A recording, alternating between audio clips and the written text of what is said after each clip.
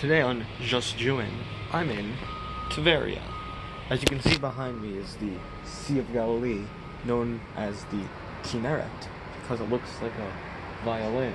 Well, let's just say, this is one violin used that doesn't play around. Yeah. Anywho, in Tiberia there are many things. It is a sea town, so you can expect many fresh fish and other stuff of the like. There's a nice promenade you can walk down. There is pizza. I had it. It's pretty good, and you may not find that anywhere else in Israel. As you can see, the Kinneret behind me on the far side is also Israel. It used to be Syria. Now it's Israel. And on this side is Israel, Tiveria, also known as Tiberias.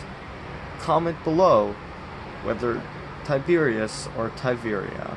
Anyway, Yoni, I see I'm getting around. Do you have anything to show me?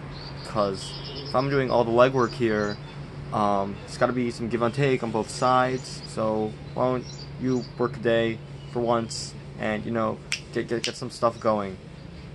Peace out. Ocean man.